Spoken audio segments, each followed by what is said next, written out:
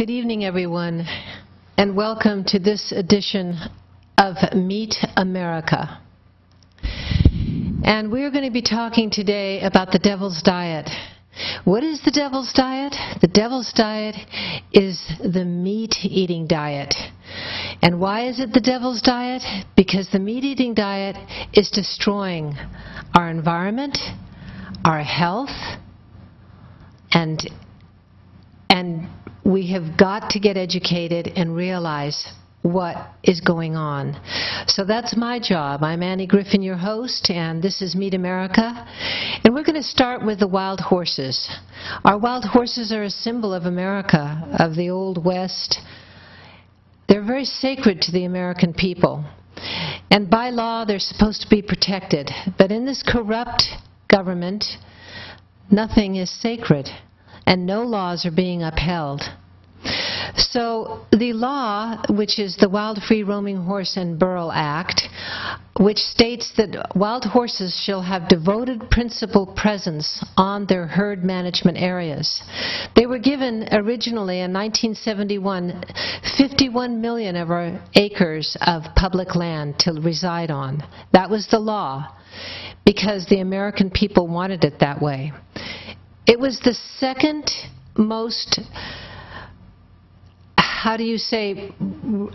people wrote in more about this than they did any other cause other than the Vietnam War at that time. And that's why it passed. And since then, the cattle industry has taken over, and it's having the laws circumvented. The judges, in my opinion, are all equally corrupt, told that they better just rule with the Bureau of Land Management, which is basically just a cattle-run organization by the government. And as a result, thousands and thousands, 46,000 of our horses have been removed in the last 4 and 5 years. And our Secretary of Interior, Sally Jewell, who is basically an oil and gas person, is doing nothing about it, and we're spending millions of dollars a year of tax dollars that should be going into inspecting meat. Our conventional meat supply, because of all the recalls, is instead going up to round up these wild horses. And, of course, the cattle industry is having everything else rounded up, too. The bison, the deer, the coyotes, the wolves, the bear, anything that competes with the livestock industry has to be removed, and all because of your meat diet. So if you can, just say no. Even one day a week, that's going to have a huge impact. So let's watch what's going on with our wild horses, and then I'll show you some other things, the health aspects of eating meat. Thank you for watching.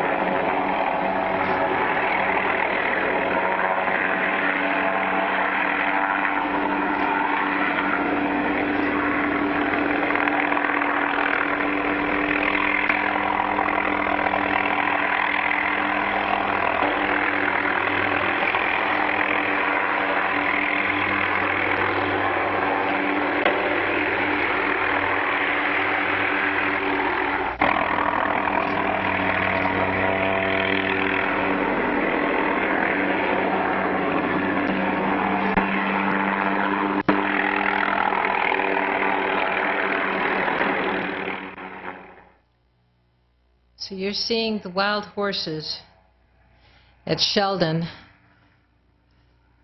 being removed illegally by this government. They put him in holding areas with terrible circumstances, no shade, Palomino Valley last year, they didn't even have water in 117-degree heat.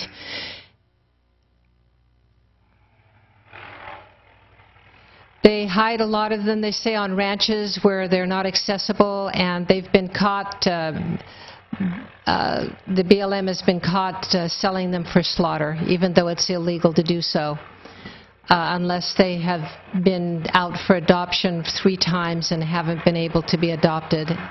And you can't get the proper records. So all this is, you know, costing you millions of dollars that should be going into inspecting meat. 600 meat inspectors are going to be laid off this year.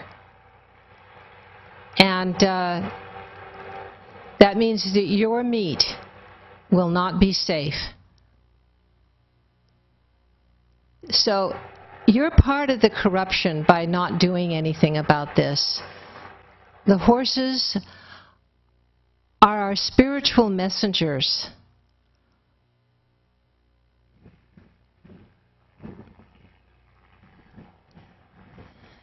They are warning you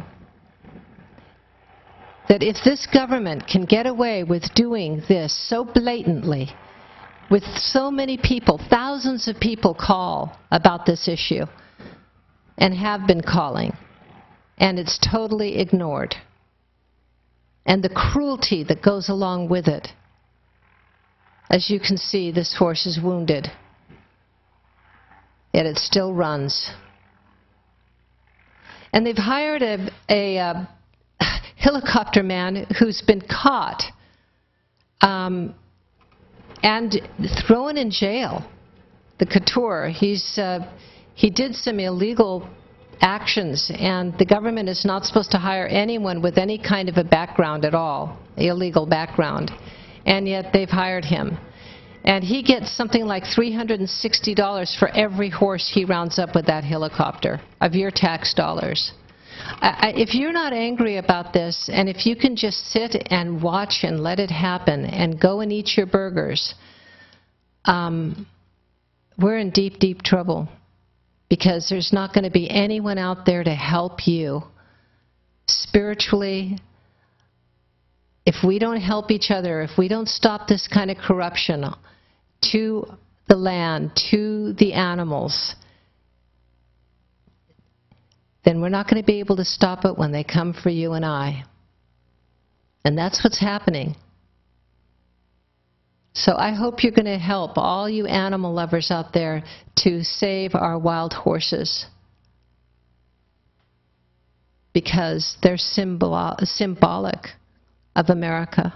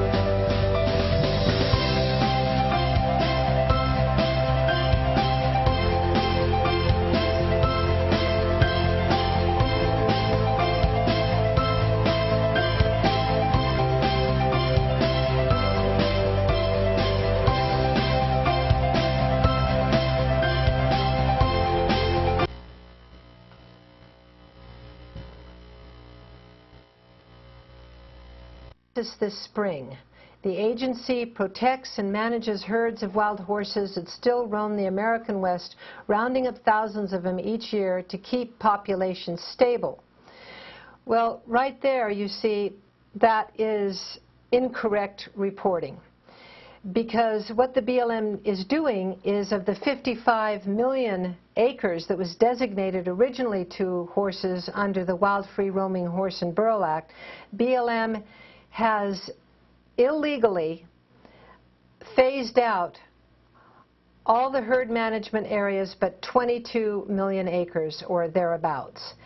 And as they shrink their herd management areas and zero them out so that the cattle can have those areas, they say that the horses are overpopulated. And so they remove them, and they say that they're taking them to long-term holding areas. But in actual fact, they're selling them by the truckloads to a well-known horse advocate slaughter person, Tom Davis, who advocates for horse slaughter and has been known to take horses to slaughter. And the BLM in this article states that they did see absolutely no reason. Right here they say, we don't feel compelled to sell to anyone we don't feel good about. Agency spokeswoman Tom Gorey said, we want the horses to be protected. Sally Spencer, who runs the Wild Horse Sales Program, said the agency has had no indications of problem with Davis, and it would be unfair for BLM to look more closely at him based on the volume of his purchases. It's no good to just stir up rumors. We have never heard of him not being able to find homes, so people are innocent until proven guilty in the United States, which is not true. So the BLM has sold Davis at least 1,700 wild horses and burros since 2009, agency records show. 70% of the animals purchased through its sale program. Like all buyers, Davis signs contracts promising that animals bought from the program will not be slaughtered and insists he finds them good homes. But Davis is a longtime advocate of horse slaughter. By his own account, he has ducked Colorado law to move horse animals across state lines and will not say where they end up. He continues to buy wild horses for slaughter from Indian reservations, which are not protected by the same laws. And since 2010, he has been seeking investors for the slaughterhouse of his own. Hell, some of the finest meat you will ever eat is a fat yearling colt, he said. What is wrong with taking all those BLM horses, they all got fat and shiny, and setting up a kill plant? Animal welfare advocates fear that horses bought by Davis are being sent to the kill floor. So what I'm asking you to do, public, is I want you to call your congressperson, and I want you to ask them for a congressional investigation into the BLM selling these horses to Tom Davis. We want answers. And BLM can say, well, you know, we're just selling him the excess horses that are 10 years or older that no one can adopt, no one wants to adopt. Well, there are people who want to buy 10 of these horses at a time, and BLM won't allow them any more than 10. Yet they're selling Tom Davis at $10 a head when it costs us taxpayers $1,000 a head to gather up these horses. That's what it costs. And they're selling it to Tom Davis at $10 a head by the truckload. And that's okay, but people who want to save the bloodline of these horses can't buy any more than 10 at a time. So you can see the criminal intent of what the BLM is up to. Ken Salazar, Secretary of Interior, absolute shame, a stain of shame upon our country this man is. He needs to be in jail, and instead he's running our parks and our BLM program and everything. And Tom Davis lives right next to Ken Salazar. They're both our next door neighbors. And so this is what's going on, folks. And I hope that you will have the the compassion in your heart to do something. Because if you allow them to take such a sacred animal and slaughter it after what it's done for us in this nation, shame on you. And God will have no mercy on us for being so callous in our disregard. It's really a terrible blight upon our nation, what is happening. And again, the horses are the messengers of this.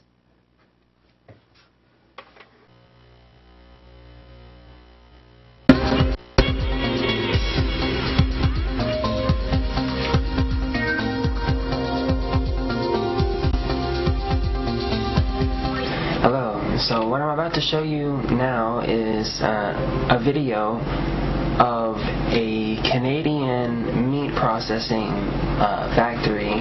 They're processing halal meats for Islamic people. They're only allowed to eat halal meat. I'm not sure if that applies to other vegetables and stuff, but I know it applies to meat. They have to butcher animals in a particular way. Either way, so what's going to happen is this factory worker is going to find evidence of E. coli, I believe it was, and present it to the manager of the factory, who just ignores him and fires him. CBC News has learned that one of British Columbia's largest meat packers covered up a food safety scare. The company discovered a potentially dangerous and deadly strain of E. coli in some of its meat. No illness was reported, but it took months before any of it was recalled. Kurt Petrovich now with this exclusive investigation. He says he wants to come in from the cold to shed light on why one of BC's biggest beef and lamb slaughterhouses was shut down last fall. Daniel Land was in charge of quality assurance, regularly providing samples to a lab for testing before meat was shipped to halal grocers and restaurants around the province. Last September, Land showed the plant's manager a test indicating E. coli 0157. He said, "This does not leave this room, and I don't want nothing to do with, I don't want nobody talking about this." He crumpled it up and threw it into my garbage can. Land says he then went to the federal inspector at the plant. She cried because she says they're covering it up. I says yes, and she said same old story. Still nothing happened, and Land says he was fired after complaining about the cover-up and other problems at the plant. Eventually, Land called the Canada Food Inspection Agency himself. 10 days later, the agency issued a recall for meat that left the plant 2 months earlier. We had a test. We didn't handle it properly, and we're apologizing for that. But the plant manager hid the test, he says, because he thought Land may have tampered with it to sabotage the plant. I went along with the decision at that time to not go to CFIA, but we should have gone to CFIA. Bilka says some at the plant have been disciplined, some were let go, but the plant manager who buried the lab test has not been fired. The plant says subsequent tests revealed not a trace of E. coli. 600 samples examined by inspectors also came back negative. Land denies he tampered with the test. The CFIA says Land's allegations are being investigated. I wish I could say I was totally shocked, but I'm not. This federal inspector says what Land saw happens more than people realize, but the plant's excuse rings hollow. They have covered the tracks so well that it's impossible now to determine the damage. And, if from a cynical perspective, you could say that was their intent. The CFIA allowed the plant to reopen last month, but the owners gave up their federal license to process meat and got one from the province instead. They say it's a business decision that will save them money. Under provincial meat regulations, the job Daniel Land did, looking over people's shoulders, isn't required. Kurt Petrovich, CBC News, Red Deer.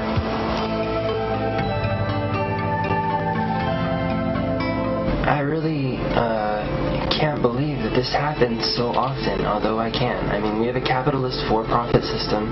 The only care is for money. When the only variable is how much profit that you can make that enters into your equations, compassion and taking care of your community and helping your family, it just doesn't become a part of the equation. So I think it's just ridiculous, you know, that he went to his boss and they fired him. They didn't even look at it. They just fired him. And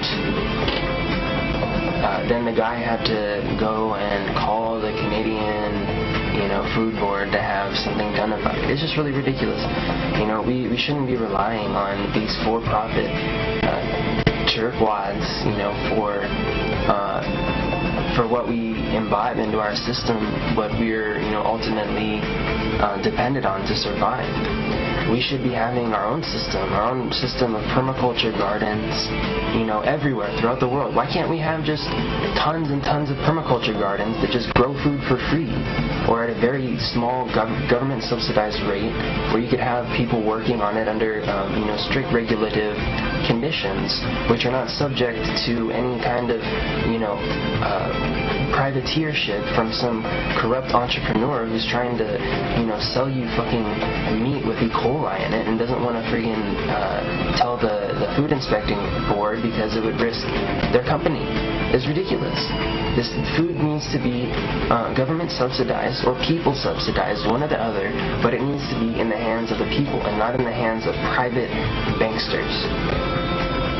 And I think that we're going to see this in the near future. I was just talking to one of my friends who was interested in helping me with this Earthship project, and he was saying, don't we? We get poisoned, we get killed, we blame the government, but it doesn't bring back the children who die from this.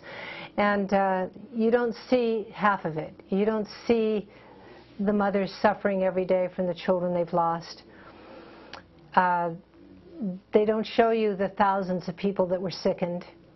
You might get a story from one or two.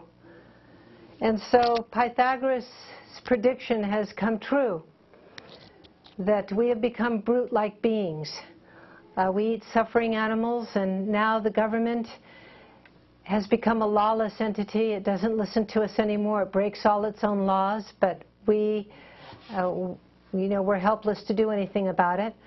Our Constitution is broken, our rights are broken, the judges rule in favor of the government, so we have nowhere to turn anymore, and we've become slaves to the masters.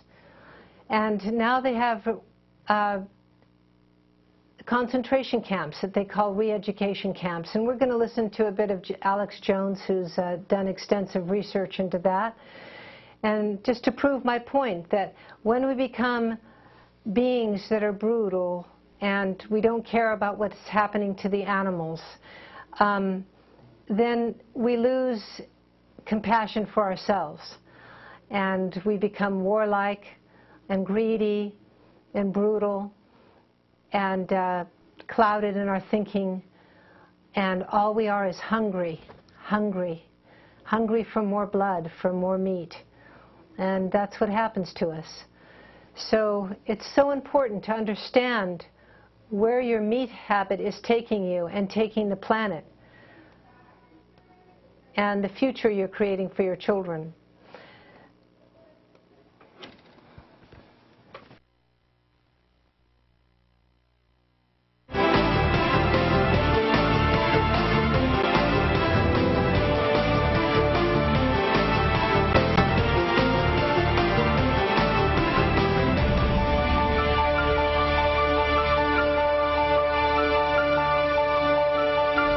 It's Thursday, May 3rd, 2012. I'm Alex Jones, and this is InfoWars Nightly News. Tonight, the battle lines have been drawn. Breaking news from Infowars.com. As leaked U.S. Army documents outline the plan for re-education camps in America. Shocking plans discovered to put political activists in prison camps and then to be pacified by PSYOP officers. It's decision time for the U.S. military. Whom will you serve? Then, the FBI's latest plot to engineer their own job security, as 5 crackheads in Cleveland are arrested after being recruited and trained to blow up bridges. Plus, shocking video of police drugging Occupy protesters, corrupt officers and county deputies caught in the act. Alex Jones talks to Dan Fite, the producer of the video that documents Minnesota police picking up young people off the street for training programs. Multiple participants say officers gave them illicit drugs and gave them incentives to take the drugs and encouraged them to be informants. InfoWars Nightly News investigates. Plus, an update on Ron Paul's campaign surge as he moves into position to seize control of the GOP. All that and more on the InfoWars Nightly News. And now your host, Alex Jones.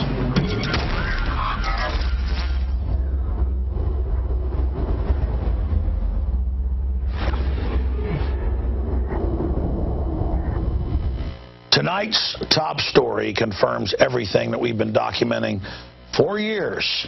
It's been leaked, and since then we've confirmed it's even on an official Army.gov website. U.S. Army document outlines plan for re-education camps in America. Political activists would be pacified to sympathize with the government or learn their Stockholm syndrome, because the government itself is run by foreign banks. It goes on to say they would identify malcontents, trained agitators, or people that don't like being gang raped by the government, and political leaders within the facility who may try to organize resistance or create disturbances in the United States. They develop and execute indoctrination programs to reduce or remove antagonistic attitudes. Don't like the fact your kids were shipped over to Saudi Arabia? While you're in a FEMA camp, they'll teach you.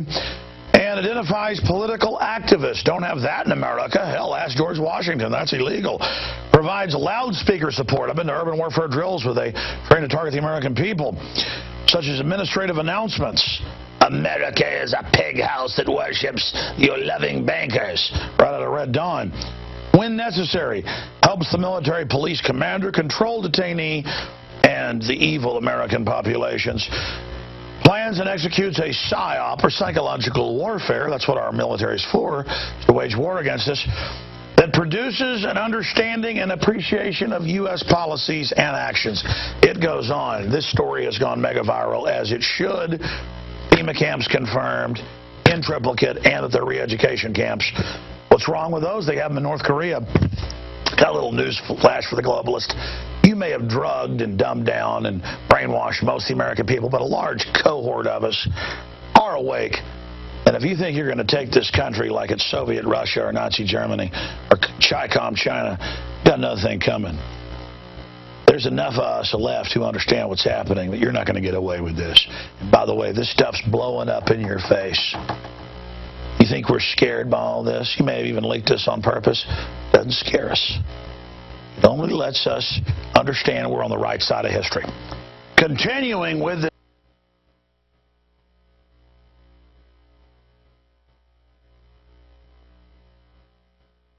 Shifting gears, since we broke that news last week of the declassified Army document for re-education camps for political dissidents inside America, we've had a chance to really go over the 327-page document with a fine-tooth comb, and it's got slave labor in it for U.S. citizens and processing us with our Social Security numbers into the slave camp. This is just, oh, well, par for the course now.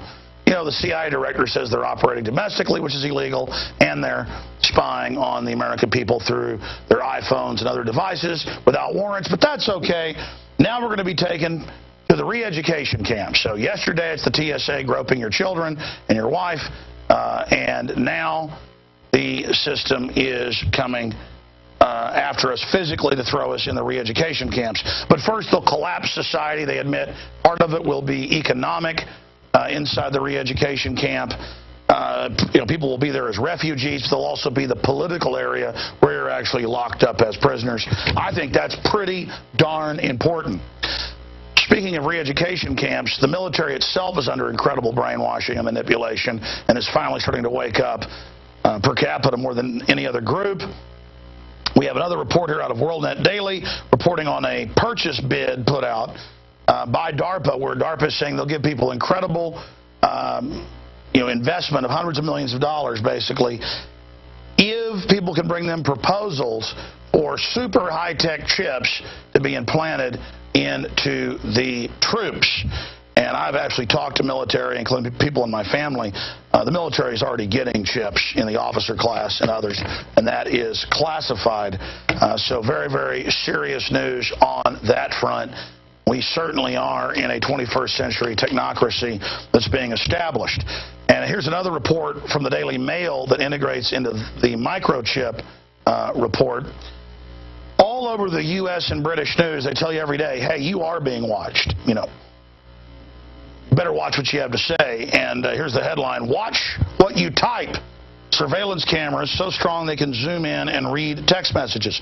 Well, the government's already reading people's text messages illegally, and it's amazing. Another powerful article out of WorldNet Daily today, and we actually did a report on this last year. They allow people to have Facebooks calling for killing George Zimmerman.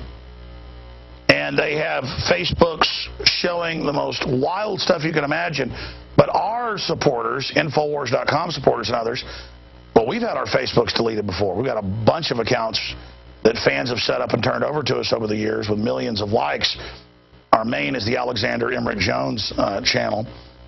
And by the way, it has the wrong spelling of Alexander Emmerich Jones because the fan used the Wikipedia spelling of my middle name. It's incorrect. People always ask, which is it? Well, whatever. The point is you can like us over there if you want to help get that out while we're still on Facebook. But a pedo book, which is basically what Facebook is, they allow people to call for killing George Zimmerman. So does Twitter.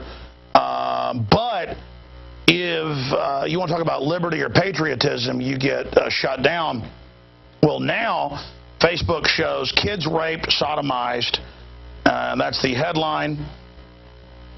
And there's a warning that the report contains graphic details of sexual abuse of children. And it appeared in numerous locations on Facebook. WorldNet Daily immediately reported images of child pornography and child sexual abuse. The FBI censored screenshots published are among the mildest of those found. And it is unbelievable. Unbelievable what is on there. And having 3 young children, it makes me feel extremely violent. And by the way, HBO's rolled out a new comedy series where it shows 5-year-old girls performing fellatio on giant sex toys. But CPS, on a fake tip by a neighbor, will come and take your children. And, of course, CPS is 5 times more likely, according to the Justice Department's own numbers, to be abusers, including sexual abuse. In fact, that's even higher. And it's just unbelievably criminal what this government has become and what it does. And going to the FBI, there are some good people low level, but DynCorp Halliburton has come out, run giant child kidnapping rings, and don't get in trouble. So WorldNet Daily did a good job reporting on this. It just makes me sick. By the way, I want to shift gears into another report here. This is out of the Daily Mail. And I've told you about this for years. They sell whole babies, ground-up babies in pills. A lot of the top cosmetic makers are getting melted-down babies. PepsiCo has admitted that they use fetal tissue in their flavoring. And federal regulators have ruled that shareholders can't stop that or demand that stops. So this is like the golden child or something, where the devil's trying to get the golden child to, eat something unclean. I mean, this is really evil. Thousands of pills filled with powdered human baby flesh discovered by customs officials in South Korea. If we buy slave goods from China, we then get deindustrialized. And if we have 52 million abortions in this country since Roe v. Wade, we then become garbage as well.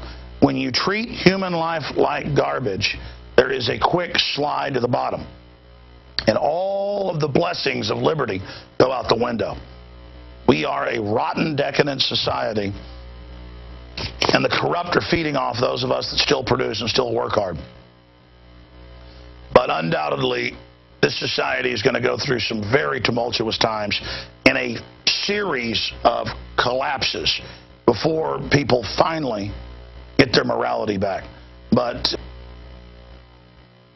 poultry industry for 44 years, both in terms of the federal government, working for the federal government, as well as working for private industry. So we'll be probing that experience today. So 44 years. She retired in the year 2010, and then something happened, which is that all of a sudden the Department of Agriculture last year decided to make a program national. And this is the HEMP program, which we'll be delving in some detail. HEMP is an inspection system whereby the line speeds of poultry plants are increased substantially, so that one bird will be going down the line every third of a second, and there'll be one inspector, maybe two at most, but one or two inspectors that will now be looking at these birds at this tremendous rate of speed. A second thing that's happening with the hemp program is the number of inspectors are decreased substantially. So there are fewer inspectors looking at birds that are flying by at an incredible rate of speed. In addition to that, much of the quality assurance process is actually turned over to the companies themselves. So those are three aspects of the program, which I believe Phyllis will be talking about her problem with. And so she decided to come out of retirement and be the face of resistance to this new program. And so she worked with the .org, what is it here? Change.org, sorry. She was working with Change.org. She put together a program to reach out to the American public, and 185,000 people so far, and I think the number is growing, have signed her petition, and she's presented that to the Department of Agriculture. So we'll be talking about what that process has been like. So with that, I'll sit down over there and be asking my questions. And as well, remember, as well, we'll have questions from the audience, so please hold those as we go.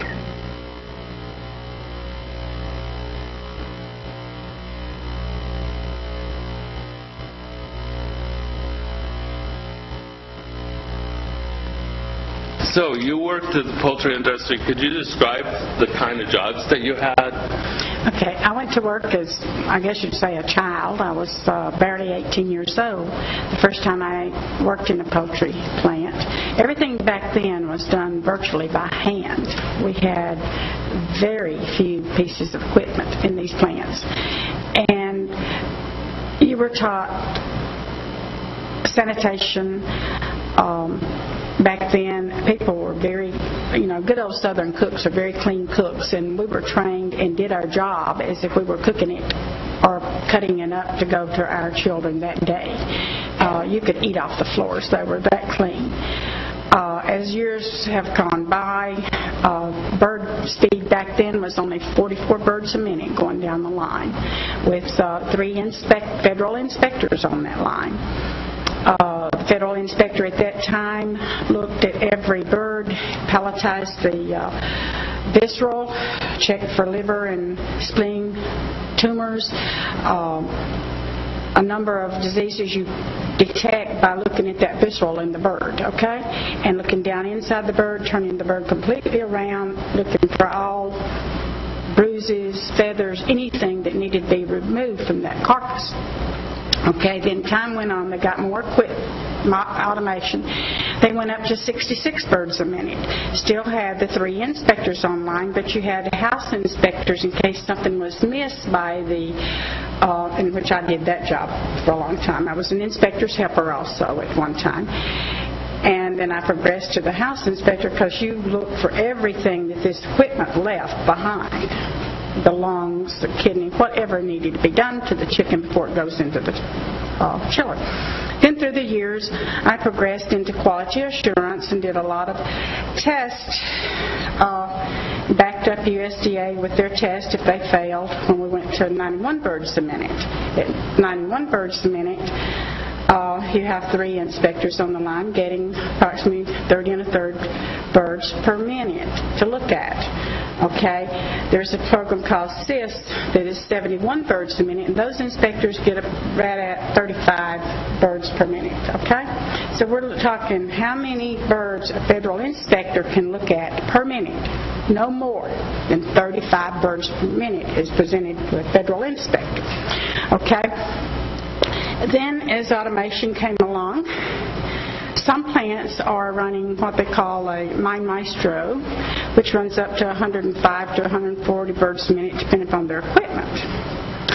And they have like 4 inspectors because, like I said, nobody can look at no more than 35 birds a minute, and their chicken is tilted where they can see inside of it, see the whole chicken. The visceral comes along with the chicken in a cup. They look at the visceral, and the bird goes on down the line. Okay. Then the government, USDA, which was my employer, came up with this hemp program. Let's take all the federal inspectors off the line and put them on the floor at that time. And I was one of the first. There was a team of 4 GS-8s and a GS-9 with a veterinarian on each shift. And I was one of the team on the second shift, which is now Pilgrim's Pride in Guntersville, Alabama. It was Goldkist at the time. The officials from the plant went to Canada to look at their situation, to see how to position their people. They also, USDA allowed their, what they call food safety supervisors to go out to Texas and go to the same poultry school that the inspectors went to see how to inspect poultry. Then normally most of the ones that started out was inspectors helpers, got what they call sorters jobs. They turned all the inspection, hands-on inspection, over to the company. And through time, very short time, these girls said, "Oh, how did y'all do that all these years? This is too hard. I'm bidding off of this. I want a different job. Even though it pays more, I want off of this." Okay, so they just get anybody, put them up on the line. Sometimes they'll touch the bird. Sometimes it just goes by because they're talking, they're busy. But during this time, though, they decided, well, you're against the law. The law was written, carcass-by-carcass inspection in 1907, I believe it was. Congress passed the law. And that's still the law? Still the law today. Carcass-by-carcass inspection. So they come up with this grand little ideal. We'll put the inspectors, 1 per line, at the end of the line, so that they can oversee each carcass before it goes into the chiller. We'll call that carcass inspection. No hands-on. At one point, we were allowed to look down in the birds. We'd raise our stands so we could look down in the bird as it flew by us. You'd see a lot of fecal material in that bird. A lot of IP, which is where a sore has got all crusted and yucky inside the skin. Pulse running out of it, all of that mist, just gross stuff. Anyone eating right now? Just gross. And they call this minor things, USDA says, oh, that's just little minor blemishes. No, it's not. It's disease. Okay? So then, they decided we were writing because we were behind their zero tolerance rinse cabinet. We were between it and the chiller. So they decided that we were writing too many non-compliance reports. And this is how USDA gets their wonderful little information through the computer of their non-compliance reports, okay? So we were writing too many. So they sent circuit supervisors out to make sure that we knew never to raise that stand again to look down in that bird. We were only allowed, and still today, only allowed to look straight ahead of you, looking between the 2 legs of a bird, which down in here is the kill, the breast kill, You are not supposed to look below that breast keel down into the cavity. You only see this bird coming to you, the two legs hanging like this, flying at 175 or above. Some people are running 180. You're seeing the side here that's coming to you with the wing. You might catch this side going out. A lot of times you catch a lot of fecal on the wings where the water's bloated into the little place of the wing there. On the tips of the wings. On the legs up where the visceral is got on the legs, you find a lot of feces. Okay? So we were writing in non-compliance reports on all this fecal material. Okay. Brilliant idea USDA came up with. We will put the final zero tolerance test behind the federal inspectors. Then they cannot write us a non-compliance report because it's before the final zero tolerance testing area and cabinet. So you see, I'm just giving you a little taste of the absolute corruption that's going on. The government is run by industry, and industry is run by your pocketbook. So every time you go buy a chicken, you are actually giving money to that industry and saying it's okay to slaughter the animals however you want, and I don't care about inspection, I don't care what goes into my body, and I don't care what goes into my kids or my family's body. Just give me the damn meat. And you're getting your karma. You are getting your karma. Now, I have been a vegetarian for 25 years. I haven't had meat in probably for about 20 years. And I am still here. I am 68 years old. I'm as healthy and unhealthy as any of the meat eaters out there. And I'm living proof that you do not need to eat any meat or dairy. My bones are healthy.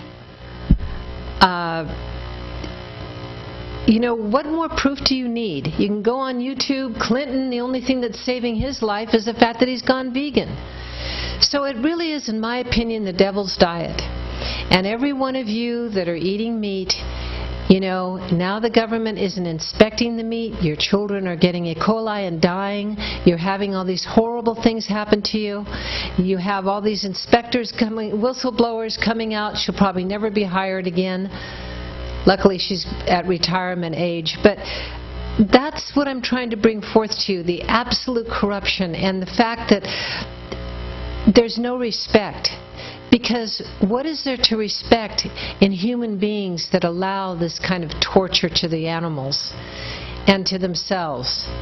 It's all karma. You could even say maybe God itself has deserted this planet and have forsaken it. For nothing has changed since Jesus Christ's time. Nothing. So I hope that you'll really, really reconsider what you're doing. Because if you don't, you are going to pay karma-wise anyway. And it's going to be really bad for you. Really bad. So thanks for listening, and let's continue on with her testimony. This is a whistleblower, USDA inspector, telling you what's happening to poultry and the inspection process there.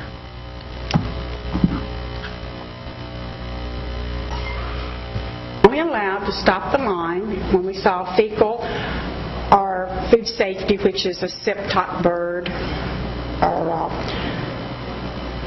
any bird that we would throw away if we were up doing hands-on inspection.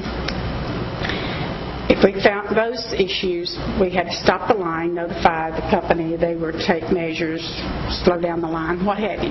If we did find a food safety issue, such as a sip-top bird or leucosis bird, we would have to write a non-compliance report on that, of course, but not the fecal. So, Can I ask one question here?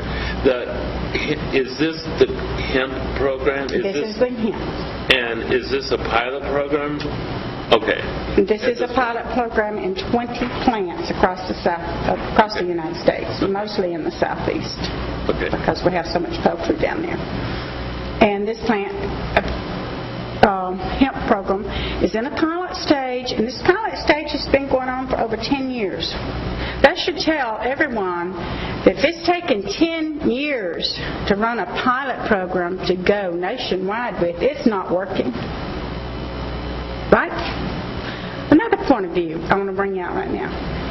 If I'm going to give you 8 hours a day free labor, and you own a company, and I'm giving you all these people 8 hours a day free labor to watch after my product, so that it goes out the door, and I'm not responsible, they're going to be responsible if this disease gets out.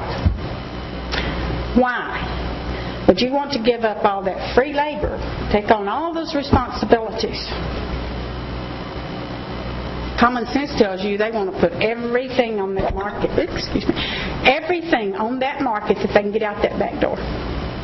We call the front doors where the birds come in to be killed, the back doors going out shipping.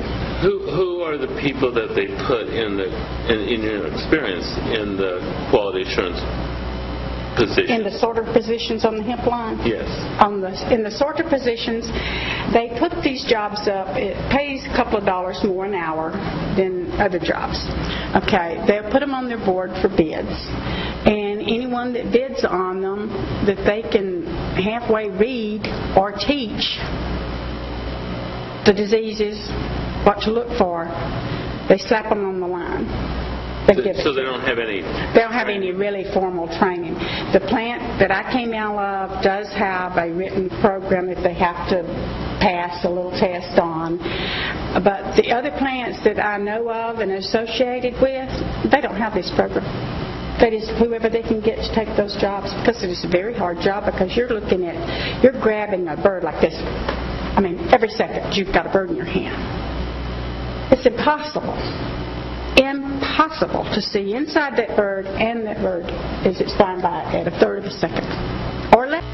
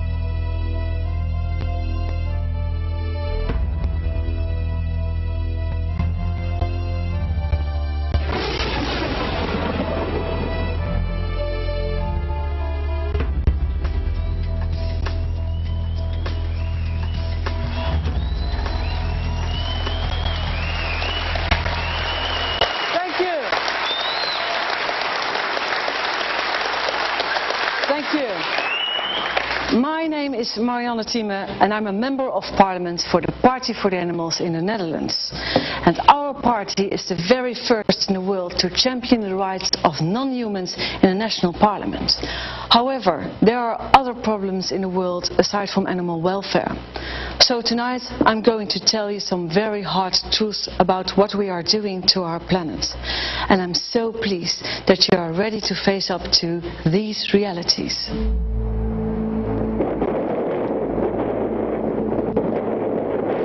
If you look at the 10 hottest years ever measured, they've all occurred in the last 14 years. The world is heating up fast and we have ourselves to blame.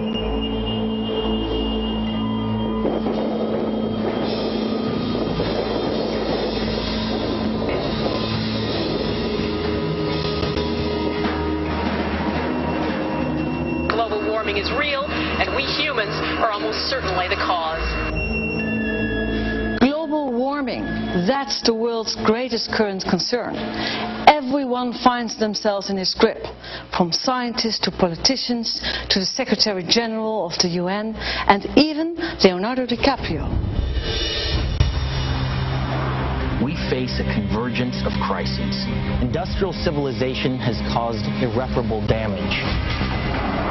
By the middle of the century, there may be 150 million environmental refugees. Not only is it the 11th hour, it's 11:59. But it's that other film, made by Nobel Prize winner Al Gore, which has truly succeeded in putting this global problem on the map. An Inconvenient Truth was a real wake-up call to the world. This was a great achievement for Al Gore. However, he forgot something rather important. The consequences of global warming are enormous. The climate researchers from the Intergovernmental Panel on Climate Change have estimated that by the year 2100, 1 to 3 billion people will be in dire need of fresh water. Hunger will increase throughout large parts of the globe.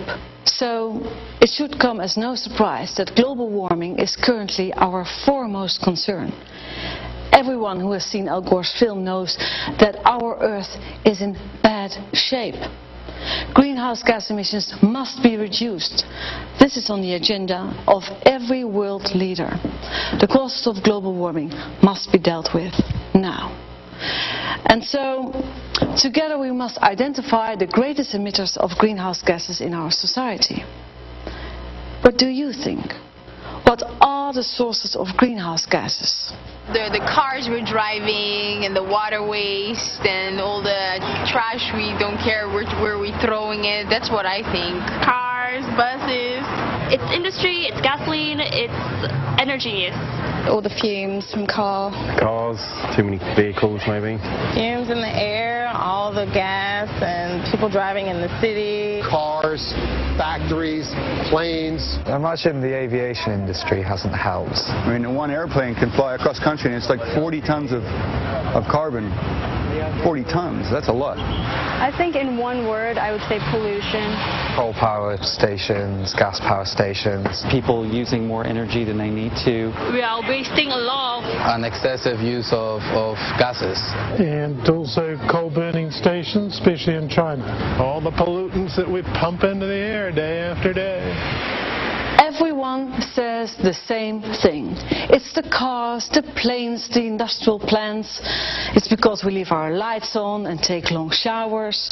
Always the same familiar answers. And, well, yes, of course it's true. But no one has yet won the grand prize. Because we're forgetting one extremely important factor. 18% of global greenhouse gas emissions are caused by livestock farming. That might surprise you. Farmed animals, 18%. And guess what percentage of total global emissions are caused by transport? 13%. Just think. All the cars, tractors, trucks, ships and planes in the world added together emit fewer greenhouse gases than livestock farming. Oh, really? Wow, I thought it was mostly cars. Wow. Wow. Livestock. That's crazy. So more than the cars. Are you serious? Yeah, I didn't know that. That's insane.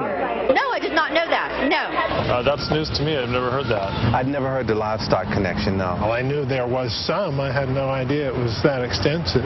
How does it come from livestock exactly? What do you call cow farts? What do you call that? Okay. Yeah, the methane gas coming from the cows. Yeah. It's cow shit, right? Doesn't cow poop? It's the emissions, right? I thought it was just fat people in the South here in America, but no, apparently it's cattle as well. It's quite worrying. Okay. I saw an article that say because the cow, what they fast, and then actually the fasting makes the global warming.